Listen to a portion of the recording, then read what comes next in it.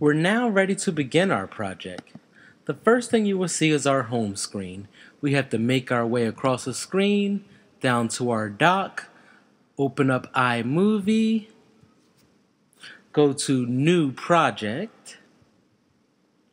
Once in New Project, we have to open up and choose a theme.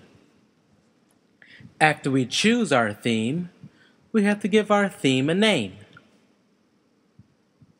I think I'll go with Welcome Back to School as my sample project.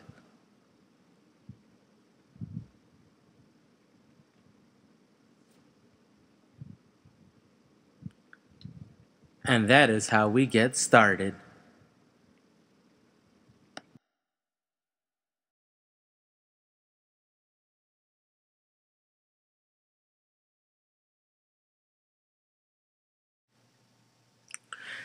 Importing video comes from two different choices.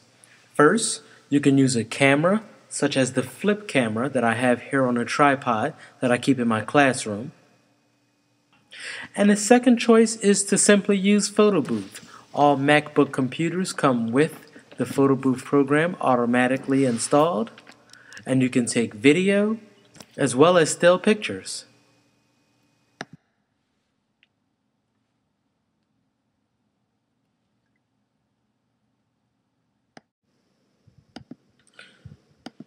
When making an iMovie, it is very important to stay as organized as possible. So for me, my preference is to use the flipped video camera and to store all of my video clips on the desktop of the computer. So I'm going to begin by opening my project. I'm going to slide iMovie slightly to the right. I keep all my video clips organized on the left, so therefore I can see what I have. I have everything labeled. Then I go File, I go Import, Movies, Desktop, and I'll be able to scroll down, and the Mac will give me a quick preview of everything that is stored on my desktop. After I find the video clip that I want, I simply click on Import, and I will find that video clip in my clip bank. It is simple as that.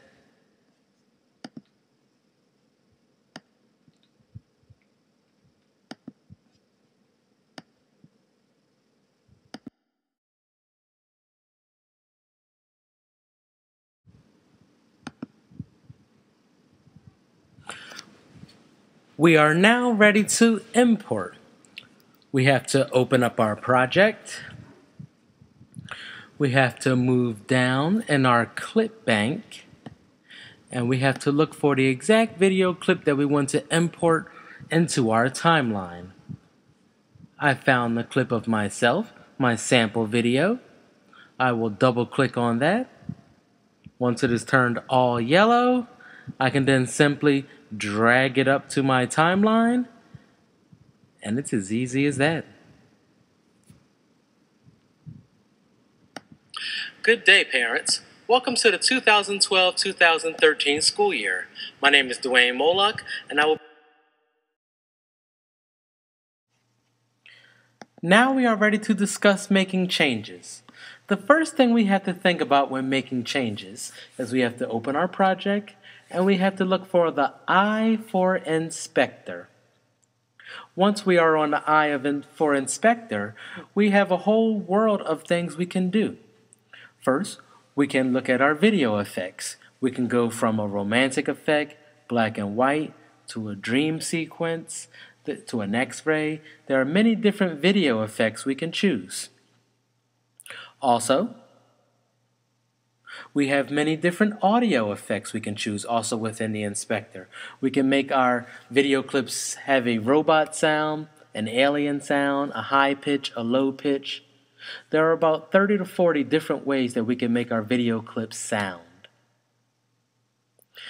Within the toolbar itself, we have a choice of using iTunes Music, as well as 500 different sounds that come with the iLife suite. We can add text to our videos. There are many different things we can do.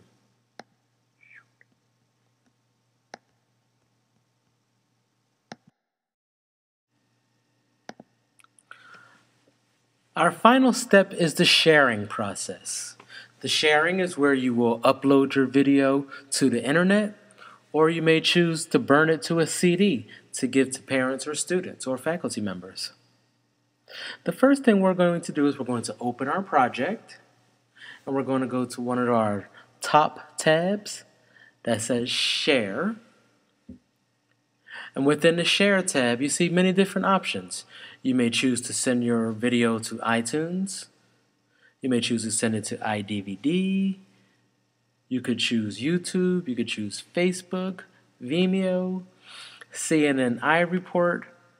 There are many different places you could choose to send your video.